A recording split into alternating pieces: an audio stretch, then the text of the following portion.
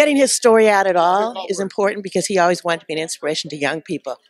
And to have overcome the odds that he has is just the kind of thing you can't buy. Last week on the 23rd, we celebrated 40 years since he passed. And today, we're fighting some of the same fights.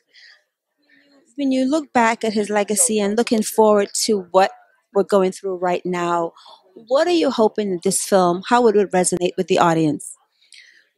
I'm hoping that people have a different respect for African American achievement, African American leadership.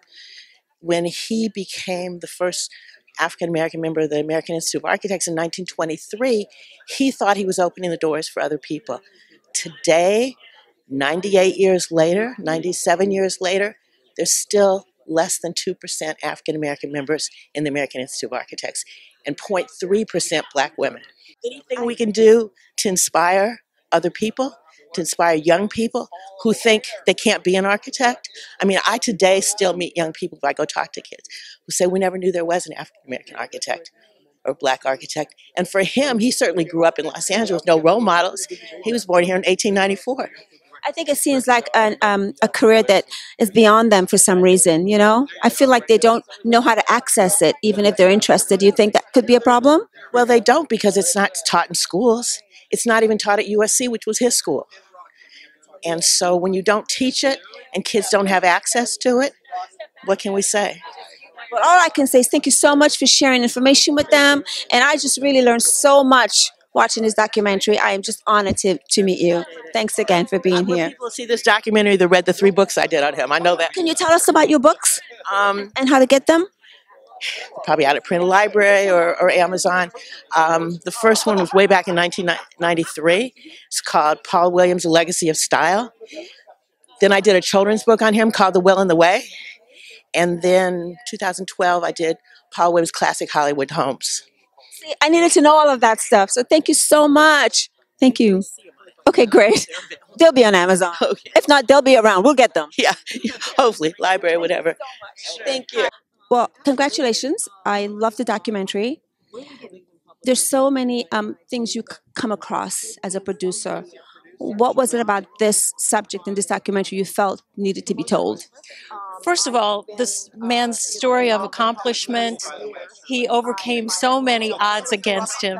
And not only did he achieve a level of sophistication and success that most people never achieve, but he did it with such grace and class and with such impact. And that's why his story did need to be told. He was almost a hidden figure. So, yeah. What did you learn about yourself doing this documentary? I learned never give up. We worked on this long and hard, and there were times when it almost seemed impossible to get done. And one of the things that kept motivating us was his story. He never gave up. So we didn't, and now we have his story to be told. But it's fabulous. I'm so grateful and thankful for you for putting this out there because everyone needs to see it. We agree. Thank you so much. So if you would like one thing an audience member would come away with when they watch this documentary, what would that be? Never give up. Always follow your dreams. You can do whatever you set out to do. Being here tonight for the first time and knowing the subject matter, what are you hoping that you would come away with when you see this documentary? Well, I'm hoping a more clearer and more concise overall picture of not only the man's work, but the man himself. What he was inspired by, how he faced adversity, his ability to overcome seemingly insurmountable odds because, you know, what he did and how he flourished in an era that really wasn't conducive to men of color achieving what he achieved. So my takeaway from this is to hopefully get a clear picture, a clear understanding, and something that I can apply to my own life whenever I feel like, you know, the odds are stacked against me. I can look at Paul Williams as a shining example of what you can do. You know, when even under insurmountable odds, or when nobody gives you the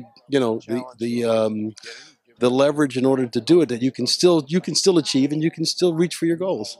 I loved his tenacity and his resolve. Watching this documentary really opened my eyes a lot. But it also showed that we have to take care of our historic buildings and the things that people put before us.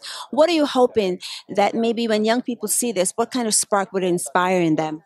Well, I just what you said. I think having a sense of legacy, having a sense of being able to understand that this history is your history, and that aside from taking away the personal, the ability to rise, to rise above when the odds are against you, to also understand and appreciate these structures and these buildings and the era and the time in which these things were built.